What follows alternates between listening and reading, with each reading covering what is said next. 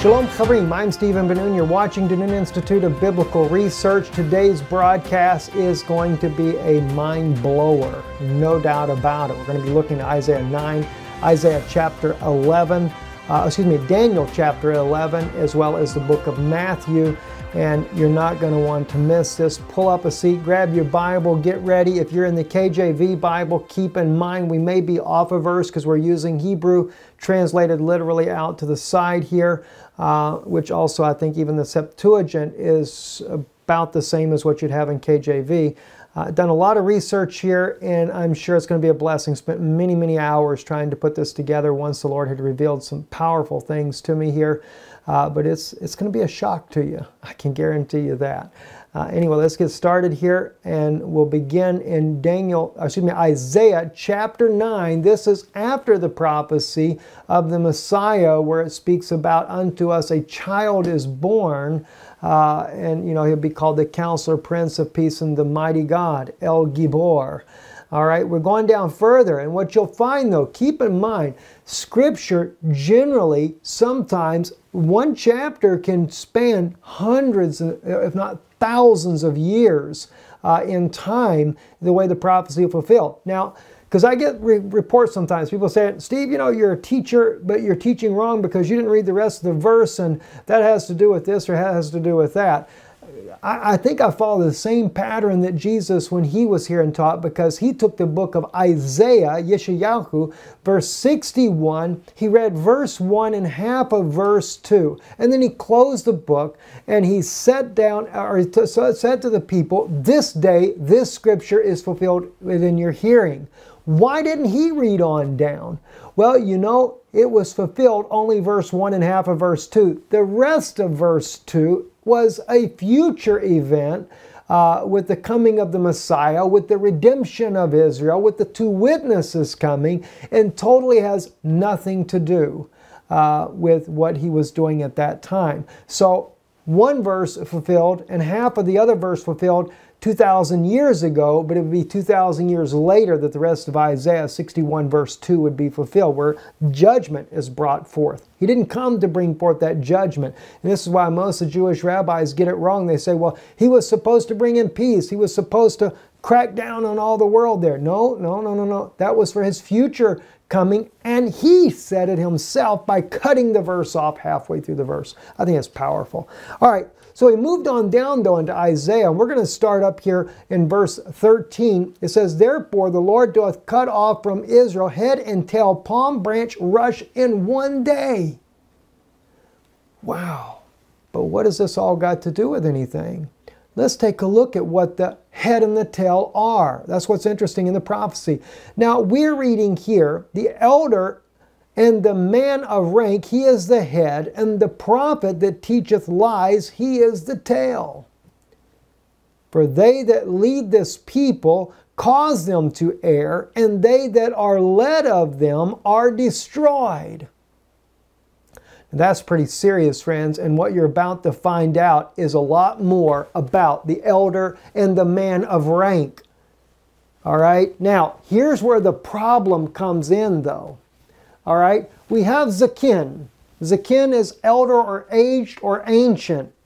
Three different ways you can look at this word in Hebrew. Unasu panim hu harosh. All right, so, and, by the way, I can't say, this is not correct when they say, and the man of rank. Makes no sense to translate it that way. I think even the King James Version is similar to that. All right? Because panim is faces, unasu is to lift up, or what else could it be? Just like it is in Daniel 11, to marry. Remember, and let's jump over that. We're going to look at that real quick here. All right? Follow me closely here. Uba'atam hahem rabim ya'amdu al melech hanegev. And by the way, it says here, in those times there shall many stand up against the king of the south. Do you realize that this word right here, uba'atim, is in the times past? Not in those times, but in times past, there were many that stood up against the king of the south, the king of the Negev, the Israeli kings. There has always been those that have come against the Israeli kings, right? Always that's happened. So it's literally in the past, there's many that have stood up against the king of the south. But then he goes on to say, Uvne paretzi amcha, doesn't say also.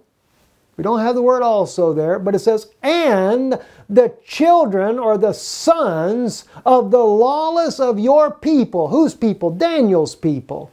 The lawless of your people, inasu lahamid hazon, they will lift up or marry the vision. What vision is it speaking about? Daniel 9, chapter 9, and I don't have that up there, but you know what? We need to just pop this up here because we've got to have it, friends, so that everybody knows right where we're coming from on the entire prophecy here. Daniel chapter 9, we drop down here. Don't forget, there is one that is rising up. All right. 70 weeks are decreed upon thy people and upon thy holy city to finish the transgression, to make an end of sin, and to forgive iniquity, and to bring in everlasting righteousness, to seal up what? The vision and prophet, and to anoint the most holy. Wow. To seal up the vision and prophet? You know, that's something that always bugs me. What does it mean to seal up the vision and prophet and anoint the most holy place? Know therefore and discern that from the going forth of the word to restore it and to build Jerusalem into one anointed a prince. Now that's the Mashiach, because that's what the word is right there, Mashiach. Ad Mashiach Nagid, an anointed prince. See, Shvim, Shavuim, Shava, 70 of weeks, Ishavim, Shashim, all right, and for 62 weeks it shall be built again with a broad place and a moat, but in troublous times. And after 62 weeks shall an anointed, a Mashiach Nagid, again, be cut off. But it doesn't use a Nagid at that time there because it's just the Mashiach. All right? He'll be cut off. Ikaret Mashiach. He, the prince, will be cut. He'll be cut down, cut off. And the people of the prince that shall come shall destroy the city. And see, that's a different one now. Watch out there. See, that anointed one is cut off. Just like you read in Isaiah 61, verse 1, half of verse 2, he's cut off. Come on, you rabbis, wake up just a little bit and get some eye salve for your eyes so you can see. It's a doggone blind, you don't even know what you're doing. But you know what you are doing? You're accepting that false prince instead. And the people of a prince, Nagid, shall come, shall destroy the city and the sanctuary. What people? What people destroyed the city and the sanctuary? The Romans. The Romans did it. Oh yeah, they used the Syrian military at that time. Why? Because Rome, 50 years before the fall of Jerusalem, they had already conquered the Syrian military, overtaken it, and now they were under Roman control, just like they're doing today. History is repeating itself, friends. Rome is taking down Syria. You don't think so? They're the ones in the background. Don't you worry. Now I realize you have a shadow government in the United States, just like you have a shadow government in Europe. You have the elites running it. You got alien demons out there running it. Okay? I know some people don't like that. They say, well, you can only be possessed of a demon. Well, you know, Paul said you fight against principalities and powers of wickedness in high places. You don't even see it. You have no idea what you're fighting against. It's not just flesh and blood, but principalities. You got to look at that in the Greek one time. That'll make your head spin around a few times. But anyways, that prince that shall come shall destroy the city and the sanctuary, but his end shall be with a flood. And to the end, war of desolations are determined. So what is the vision that they're trying to marry or establish? They're trying to actually bring about this part here in Daniel chapter 9, verse 24, They want to decree upon thy people, upon thy holy city, to finish the transgression, to make an end of sin, and to forgive iniquity, and to bring in everlasting righteousness. That's the vision they're trying to marry. Remember, I quoted Joel Boehnerman from Red Moon Rising. That's on Barry Chamish, the late Barry Chamish's website there, where he quotes Joel Boehnerman saying that the Vatican's desire is to unite the three monotheistic religions. Now, that's not Christianity. That's Catholicism, Judaism, and Islam. And he's been very successful in doing that, guys. Very successful. You don't believe it? Take a look right here. Sure he has. The article itself. Wait a minute. Thought I had the article. All right, but here's your article on that. Pope Francis makes moves towards a meeting with Islam. Got right there at the Wailing Wall. An Islamic cleric, a Jewish rabbi, and the Pope of Rome marrying the vision. Daniel 11. And the sons of the lawless of your people, by the way, that had a lot to do with Shimon Peres, who was the architect of bringing in Rome. Shimon Peres, the modern day Ahab that married Jezebel. That's why it says they will try to marry the vision. Inasu lahamid hazon. Okay? But they shall stumble. They're not going to be fully successful. All right, so let's back up, because this is dealing, friends, you got to really pay attention. This is prophecy speaking about what's happening in the Middle East today as well. So the elder, all right, Zakin, unasu panim hu harosh. All right, literally the best way to put this is this Zakin, this ancient. Okay, this ancient, Unasu is either going to lift up the faces. He's the head. Who's the head? The elder. He's lifting up those faces.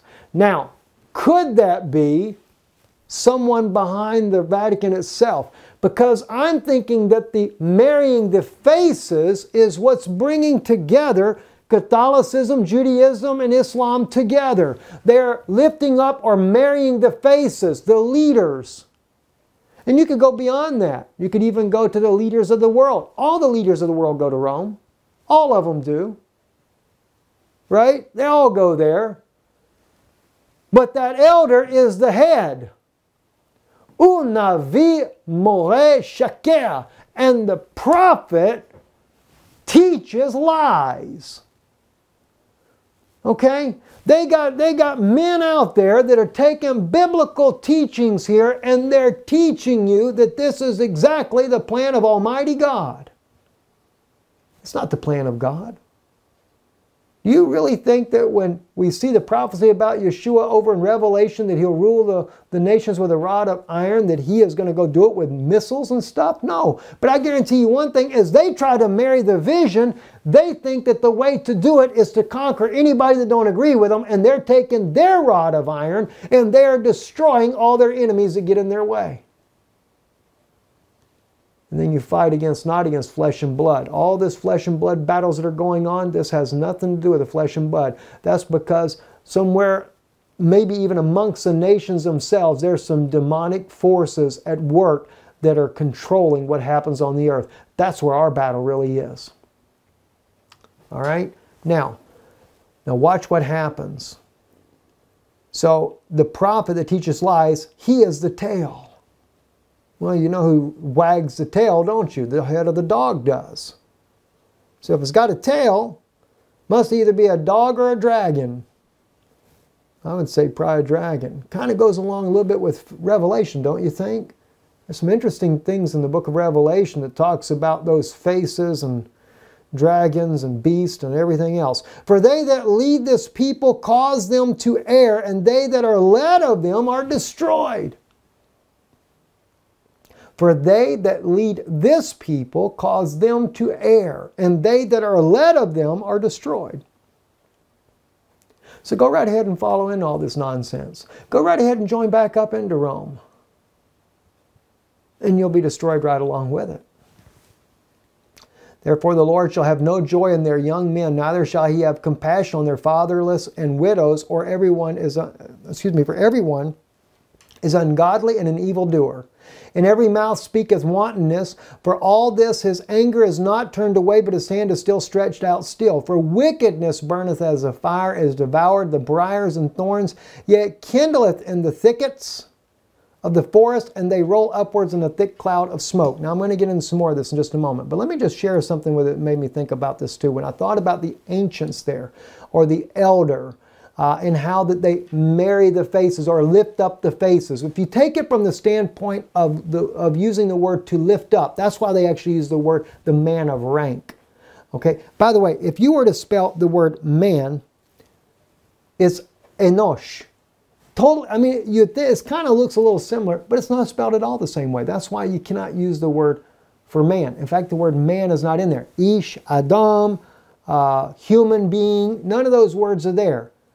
But they do put in there the man of rank. The word man is not there. Rank, you could say that because in the case of what we were looking at here, let me back up to it again here just for a moment here, go back up to verse 14. Unasu, and remember, it's a sin, not a shin, because in the human being it would be a shin. But like I said, it's spelled different. It'd be aleph nun vav shin is how you say a human or a person. All right, so it's not that, but that's where they get the word for rank. Panim, but it's lifting up the faces. And it wouldn't be one man if you were to put man, you'd have to put men. It'd be, totally different altogether. That's why I'm saying the translation is just not good in this case here. Zaken unasu panim, so he lifts up these faces. If you were to say lift up versus the word marrying, because even in the case of Daniel's prophecy in 11, you can say they try to lift up the vision. In other words, they're trying to bring it to fruition. Marrying it, lifting it up, either way is okay to use. So if we were to say they lift up the faces, it made me also think of what Satan said to Jesus in chapter, I think it's chapter 4, yes, and verse 8. And again, the devil taketh him up into an exceedingly high mountain, and showeth him all the kingdoms of the world, and the glory of them, and saith unto him, all these things will I give you, if you fall down and worship me. And Jesus said unto him, get thee hence, Satan, for it is written, thou shalt worship the Lord thy God, and him only shalt thou serve. Well, what do you know? He didn't say that they weren't his. See, and he's the one that appoints all those leaders. Interesting. So all those faces. Now, I'm leaning towards this being more not just the three monotheistic religions, but I believe it's also the world leaders. The elder and the lifted up faces, these are the head. But is that the fact that it's the head? Is the head the elder? It would seem to be so, because hu harosh, he is the head, the singular, the zaken. Satan himself, the Antichrist perhaps. But he lifts up those faces. He marries those faces. I would say lifting up is a good way to put it as well. All right? But let's move on down though. Let's go back to Isaiah 9. Let's drop down to verse 19. And one snatcheth on the right hand and is hungry. It's talking about these guys. We left off, I think, in verse 8. Through the wrath of the Lord of hosts is the land burnt up. The people also are a fuel of fire. No man spareth his brother. Isn't that interesting? This is what he does. This is what these three these faces that have been lifted up by this ancient one or the elder one. He's lifted up these faces, and it says here that no man spareth his brother. And one snatcheth on the right hand and is hungry, and he eateth on the left hand and is not satisfied, and they eat every man the flesh of his own arm. Watch this. Manasseh, Ephraim, and Ephraim and Manasseh, and they together are against Judah. For all this, his anger is not turned away, but his hand is stretched out still. Now, again, the word here that is used here, of course, we have Manasseh et Ephraim, Ephraim et Manasseh, Yachidav, which are together. They're together. Hema, which is they, the word for they. They are together. Al Yehudah. Now, they put in here that they are against Judah. Well, it's actually the word al is either over or upon. They are over Judah. Isn't that interesting? They are over Judah. And the Pope is got his authority over Israel and keeps the leaders of Israel in line, and as well as the United States government has his hand over Israel financially, and they keep Israel in line, don't they? They turn Israel just whichever way they want to do. That's Ephraim and Manasseh. And you don't believe that that's Ephraim and Manasseh? Let me just show you something, because Ephraim and Manasseh, they're an interesting article, and I can't help but agree with this man completely. Let me just see if I can find out who he is real quick again. Yes, Nathan Lawrence wrote this article January the 10th, 2017. Who are the modern descendants of Ephraim and Manasseh? God bless you, my brother, if you ever listen to our channel. God bless you for what you wrote here. One clue to the answer to this question: it is not the Jews. Not the Jews of modern day. I agree with him. It's true, he's right. Now, watch what he says. Genesis 46:14 and 16, Jacob prophesies over Ephraim and Manasseh. While prophesying over Joseph's sons, Ephraim and Manasseh, Jacob crossed his hands over their heads, making the symbol of the Paleo-Hebrew letter Tav. Okay, which is like the letter T, he says, which resembles a cross in the ancient Hebraic script, and according to some Hebrew scholars, pictographically means a sign of a covenant.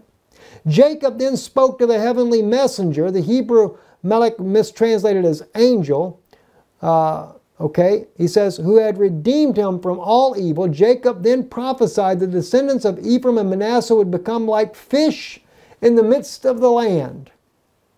In the light of this prophetic symbolism, which present-day religious groups would qualify as having fulfilled Jacob's prophecy to the descendants of Ephraim and Manasseh would be, which religion on the earth uses the fish in their symbol? Yeah, the Christian people do. Speaks of a messenger from Yahweh as their redeemer and has the sign of the Paleo letter Tav, which looks like a cross. The Buddhists and the Muslims, the Hindus, even the Jews, no. Only Christians fits this in the magnetic criteria. Many Christians are without a doubt the literal descendants of Ephraim and Manasseh. And those who are not, according to Paul the Apostle, once they have, he goes in, being born as a Jew spiritually. Now, the point that he's making here, I think, is remarkable. Jacob says that they would be like a fish on land. And it's true. Especially Catholicism uses the symbology of fish as the Pope wears the fish hat. And the cross is also symbolic not only with Rome, but it's symbolic with the Christians in the United States, because many Christians hold dearly the cross because the fact that our Savior, Yeshua, died on the cross itself. So yes. Now, it doesn't mean that every single Christian is Ephraim or Manasseh, but the fact that the descendants have intermingled and intermarried amongst one another is very much true. So what do we have? Rome and the U.S., part of the British Empire, also descendant as well of Ephraim, all mixed together. Fascinating, isn't it? So now as we begin to look at the prophecy, we find out that yes, Ephraim, Manasseh and Ephraim and Manasseh, and they together are over Judah. And that, of course, knocks the whole complete idea. Let me tell you something. My friends that are out there that are black brothers and sisters, I don't doubt that you're Jewish at all either. I know that there are many black Jews. There's no doubt about that. But keep in mind, if you really believe that you're Judah, prophecy is fulfilling while you're not sitting in the homeland. But let me tell you something. There are many black Jews in the homeland as well already. So yes, we do have Jews that are in the homeland. Don't get caught up into craziness. We don't got time for the foolishness, friends. Just move on with God and let's get moving on. Let's get ready for His return. All right? For all this, His anger is not turned away. His hand is stretched out still. All right? Now, I think King James Version, I know it does. It goes on to the next chapter. So let's, it goes on more verses, I believe. In fact, I'll tell you what, let's jump real quick over here to the King James Version just to do this, because I'm almost positive that it does. And I want us to be able to see this in its fullness here. Isaiah chapter 9. All right. And let's jump over here real quick, because I think you have more than, you have 21 verses.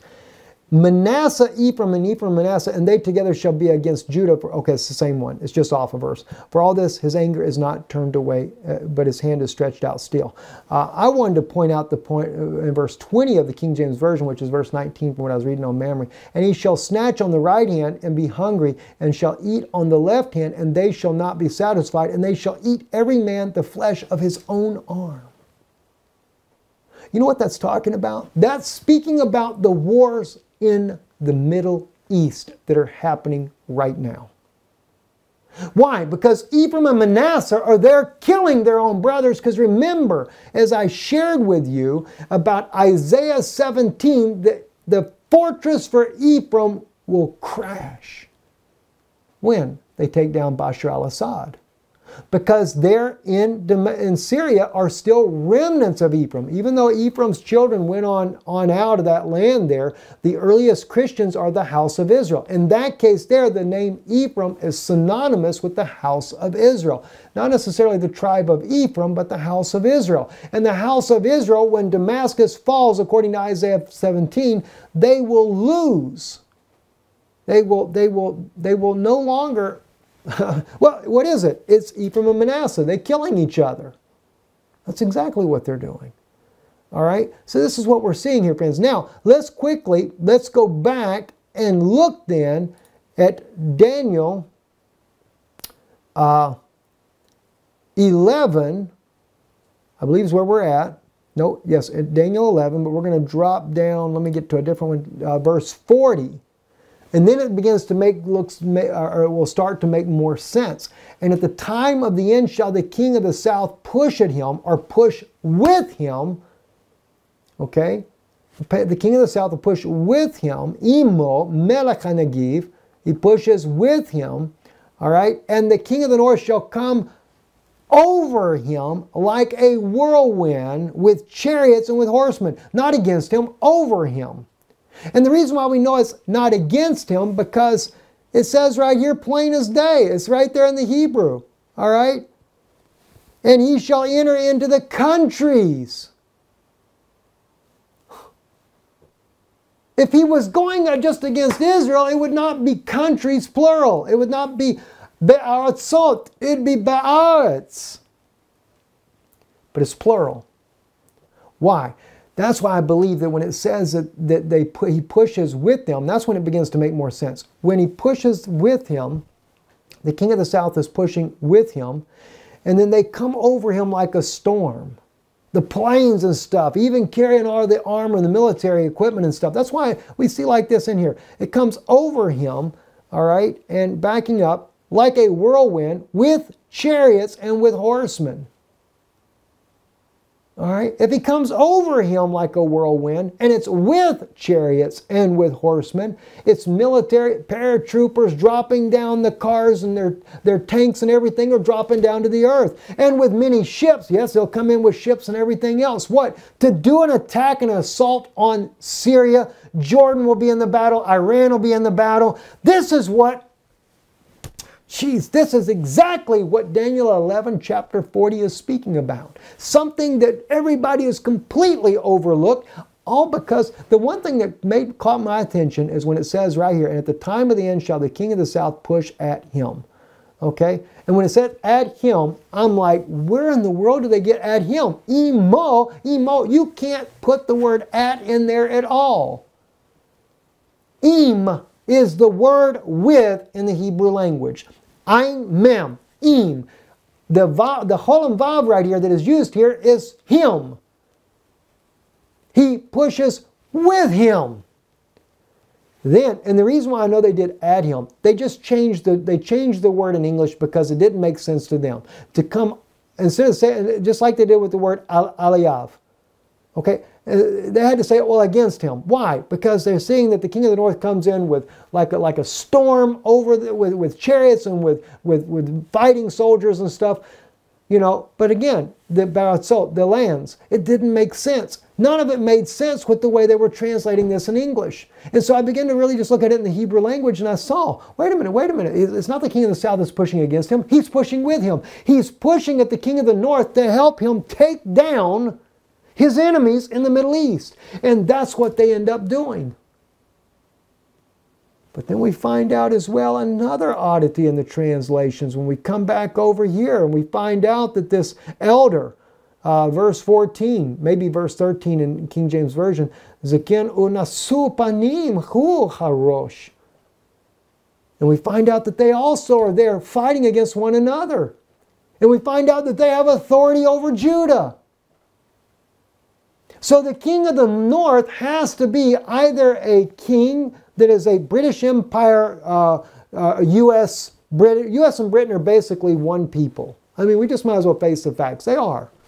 Both our tongues are native English. We were established by the British Empire. We are a monarchy of the British Empire and Roman Catholicism. And they both believe in Christianity, but they have two different versions, even though the Catholic Church has finally overtaken the United States. We know that when they raised the obelisk and they're in Washington, D.C.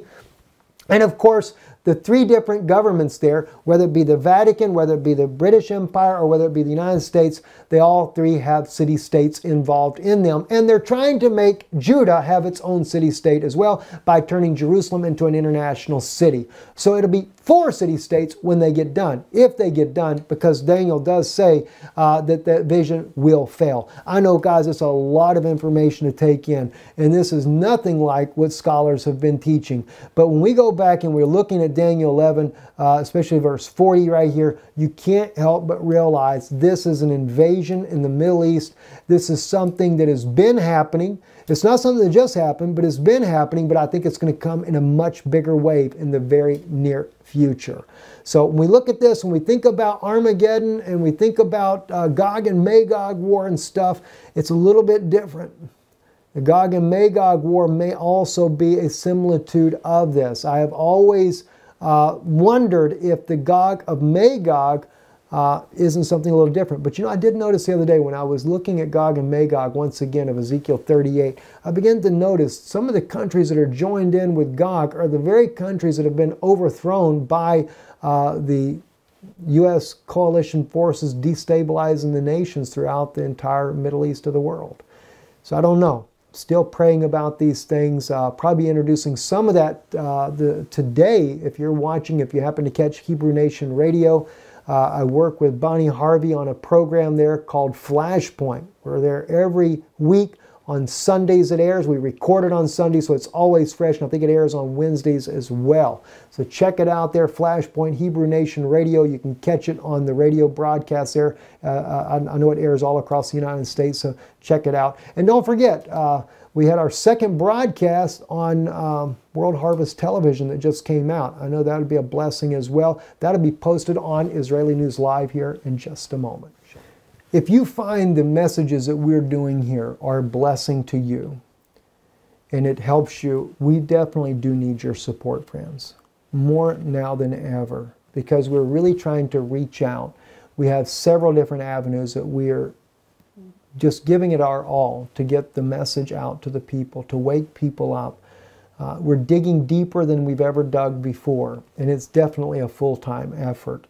And too, if you've tried to email me or contact me, just be patient with me. I'm spending so much time in study and preparation here that I get way behind. Even on AOL, one of my emails I don't get to as much anymore because I'm getting so much correspondence in other places as well. I have 4,000 unanswered messages there. And so just be patient with us. I ask you to do that. But keep in mind, we're now airing on television in America. It's reaching an audience that we normally don't get here online. It's a lot of the older people watch there on television. I know the younger people do as well. But it's an entirely different group of people. Also on Hebrew Nation Radio, we record every week there as well, airing twice weekly. And right here on Danun Institute and Israeli News Live, our daily news broadcast with prophetic insights. It requires a lot of work. My wife diligently works in the background as well, besides producing her work on Rise Up Children of God. And we can't do that without you. We really can't. And so it's not to beg money or to dun people for money, but all we do is we ask, if it's a blessing to you, and God lays it upon your heart to support this work, we really do kindly thank you for it from the bottom of our heart. You can do that by visiting IsraeliNewsLive.org or IsraelReturns.com. I'll post both of these links here on the video for you. And you could go to our website, you can give there online, or you can mail it here to the Czech Republic. Now, we will be in the U.S. in August, holding special meetings there as well, visiting other places around the country for a couple of months that we will be there. So we hope that we get to meet you along the way there, but we also want to thank you for being a part of supporting this work. I'm Stephen Ben-Nun. God bless you, and thank you for watching. Shalom.